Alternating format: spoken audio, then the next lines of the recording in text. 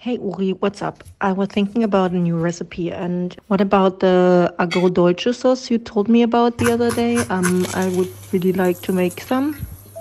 Yeah, actually, I was just reading about it and realized, yeah, sweet and sour. How about we do it like sweet and sour sauce, like we mix Chinese, Italian, or something. I just saw this YouTube tutorial of squirrel tail fish. So they're like, yeah, cutting the fish so it like fans out and it's really cool and probably super crispy. Let's do that. Oh, and maybe we could add like fresh grapes or something like that. So we add a fresh element. Oh, and I'm actually at the market now, and I just saw puntarella. I know you love bitter things. How about we use that? It's maybe really cool to do like sweet, sour, and bitter. So I think we have a see you in a bit and bye.